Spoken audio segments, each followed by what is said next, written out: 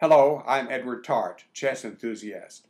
This is a solution video for my chess challenge number 141. Here is the situation. You are white, seated as usual at the bottom. It is your move. You have your queen, a rook, and your e6 pawn all in the vicinity of the black king, and you want to win.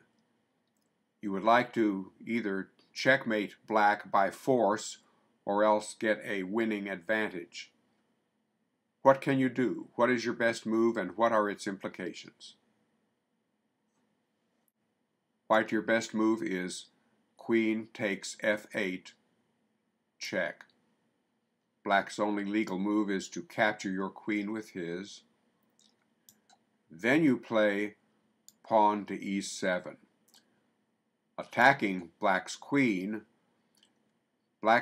cannot move out of the 8th rank because of the pin provided by your rook.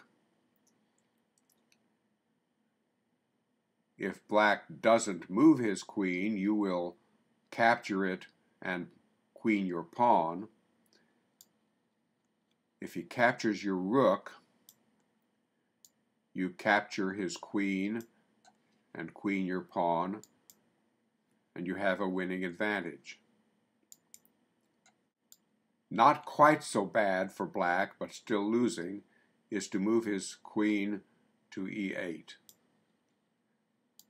Then you capture it with your rook, with check, and your rook gives you a winning advantage.